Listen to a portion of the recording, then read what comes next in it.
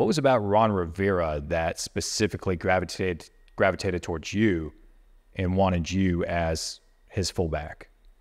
I think it was my mindset and my contribution and just my energy. You know what I mean?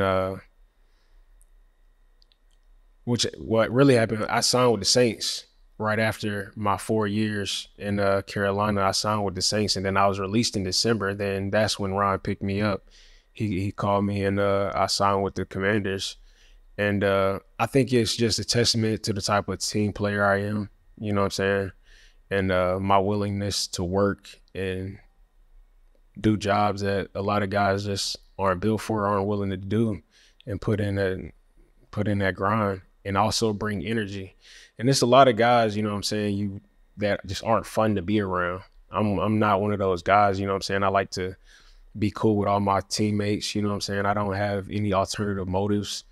And I feel like there's a certain lifestyle that certain athletes and just athletes in general, let alone football players, kind of get led astray into, and it's unrealistic.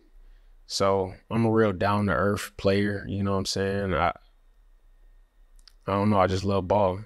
Ron doesn't have a job right now as a head coach. So do you think that's a little bit of a crime?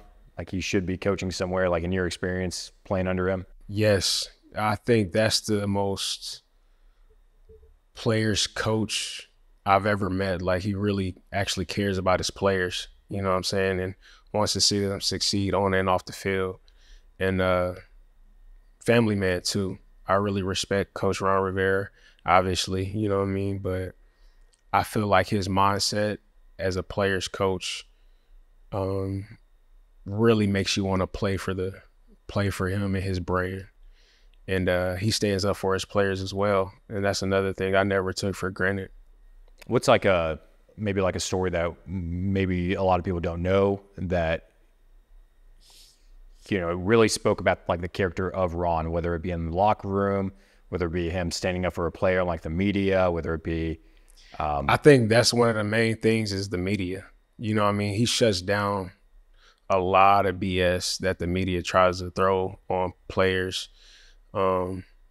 Obviously what sticks out the most is Cam, you know what I'm saying, when he had his shoulder problems and issues, but he really stuck up for him. And nobody knows what's going on in the facility. You know what I'm saying? A lot of people have an opinion about it, about something they have no idea about. And Coach Rivera is shutting that shit down. You know what I mean? Like, he's not going for it. And yeah, there's some.